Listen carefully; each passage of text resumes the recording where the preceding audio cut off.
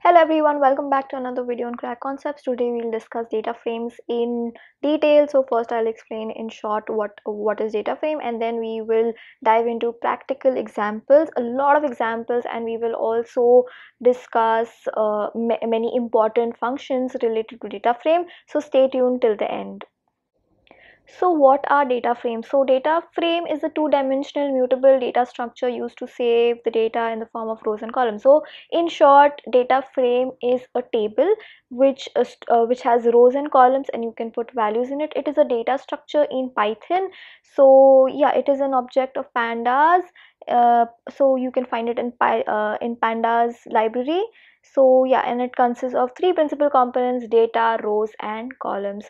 So that is what a data frame is: a table which has rows and columns and values, and it is a data structure in pandas library. And why do we use data frames? So data frames are mainly used for data analysis purpose. As we all know, Python is widely used for data analysis purpose, and yes, in data science field and all.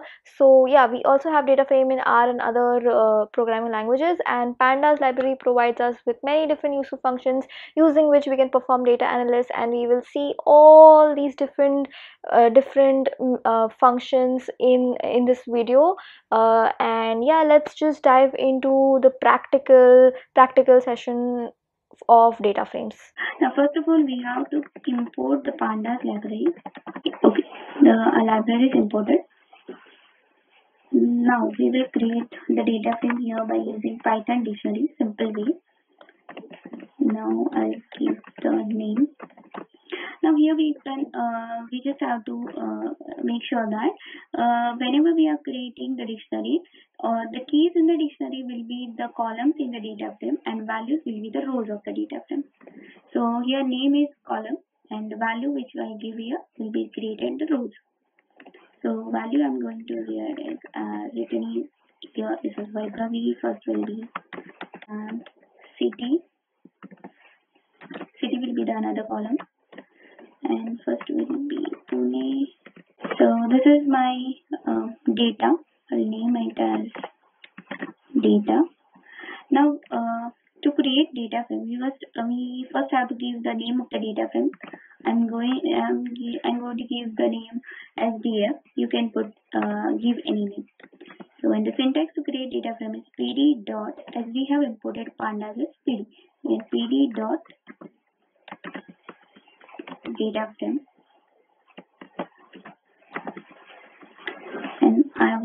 and here we have to pass the name of the dictionary we have created, such as data. So here we have created our data frame, and if I print data frame, yeah.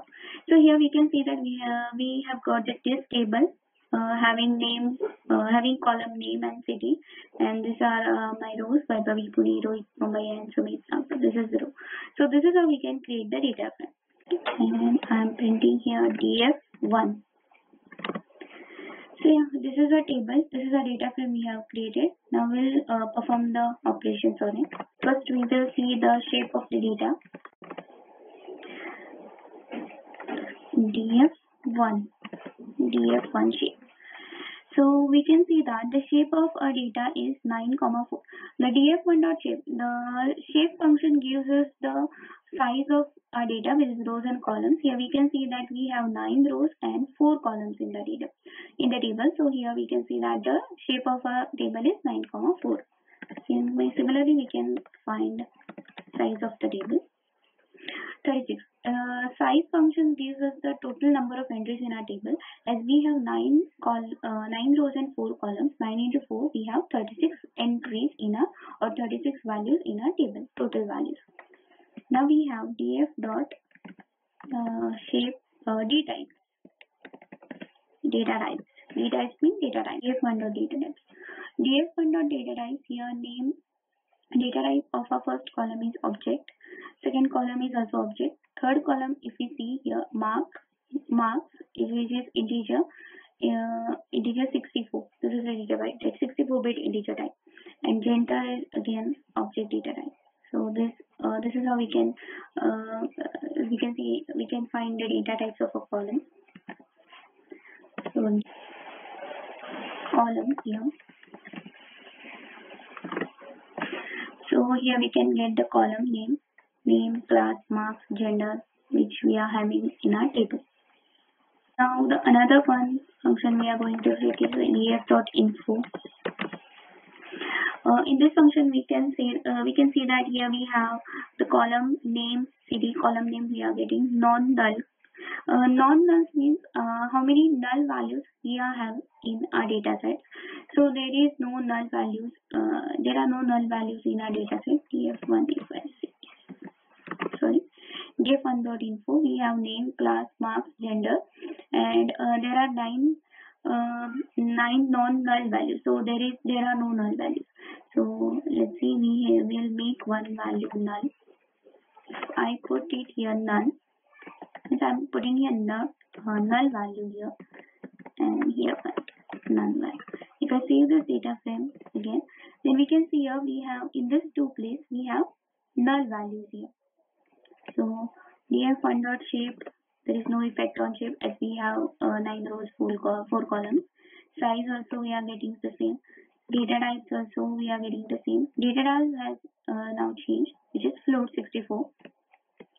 df1.columns, no change in columns.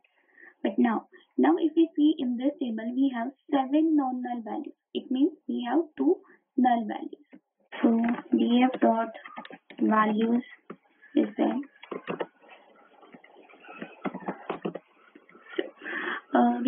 We have this another function, so df.values. We can get only the values, as we have see here df.column. We have the column name, and df.values. That means we'll get what is the actual data in it. We will not have any heading. We just have values in the form of list here, not in the form of table. It's in the form of list of list.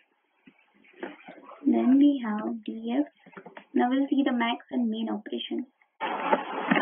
df.max.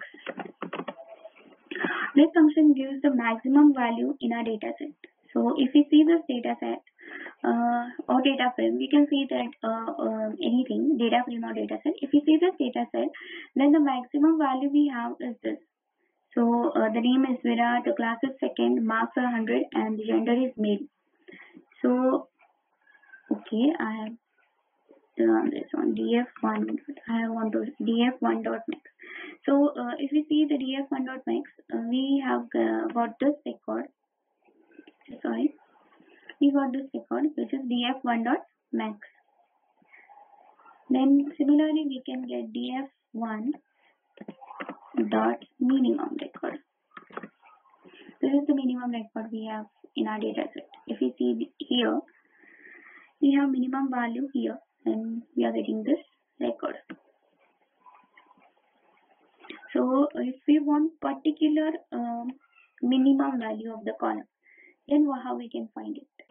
So the minimum marks in our marks column is 60. Similarly, we can find it for df1 marks dot max. So maximum marks is 100. Conditional query. So if I want to find the record having name equals to Achal, then how I can find it here? df1. The name of data frame is df1. df1 dot name equals to Achal. So yeah, this is how we can find the data. If I want the name column, then I can give the name of the column. And so this is the df1. So here we can get the column as we want. Here we can df1 of df1 dot marks equal to df1 dot marks. So here we will get the result having maximum marks. Similarly, we can fetch the results for the record having minimum marks, or we can fetch all the records having gender equals to male. So for that we have to write as df1, which is the name of our data frame, df1 dot gender equal to male. Make sure you have right spelling, male. Small letter, capital letter. If we write the M is for small, then it will give us the error. So yeah, here I have got all the records having gender equals to male. So like this we can use the conditional statement in data frame, and like this we can analyze our data by using this pandas library. So the next topic is indexing. How we can do the indexing. df1 dot locate the, let's say, first index. So here we can get that if I print df1, here we can say that at id1 we have this record Samaira, class is second, marks is 80, and gender is female. So we can fetch the record by using location. This is the index function we used in Dataframe. So another is we can also fetch the record df.log df of gender equals to male as the same query. And okay, I just have to put this df1. Okay, so this is how we can fetch all the records having the gender is male by using location function. We can locate this function. Now here we can see that we have this ID here to 0, 2, 3, 4, 8. If we want to reset this index, we just have to put dot reset index, and we have to drop the original indexing. So drop is equals to true. Now we can see that we are having 0, 1, 2, 3, 4 indexing. So we have reset the indexing. So another one is we have ilog function df.ilog. So df1.ilog. By using this function, we can fetch the index record. Like if I put here df.ilog2, I can get the second record. Here we can see that 0, 1, 2. Rohit third. Rohit class is third. Marks is 95 and gender is male. So here we can also put as ilog. I can put the range of index if I want, let's say, second index, fourth and sixth record.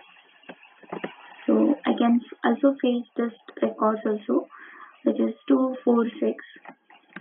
Similarly, df.ilog 2 to 5. If I want all the records from index 2 to 5, then I can, okay, it's df1. So I can get the 2, 3, 4. If I put here 2 to 8, I can get all the records from index 2 to index 7. So this is how indexing works in pandas or in Dataframe. So now we'll see the drop. How to drop a table. How to drop table or the columns also. First of all, I will print the data frame of we are having. This is the data frame we are having. And suppose if I want to drop this column class, then how I will drop it. df1 dot drop. Now I have to give you a name of the column which we have to drop, and then I will put the axis. This is the main part. This is the main part where in the drop function, the axis. If we give axis equals to 0, then it will find the record to delete in the rows. In row wise, it will find in rows. And if we give the axis equals to 1, then it will find the class object in column wise. It will say whether this name has column or name is there or not, class is there or not, marks is there or not in the column section. So if I want to delete the class column, so I will put axis equals to 1. And now if we see that the class column is deleted from our table.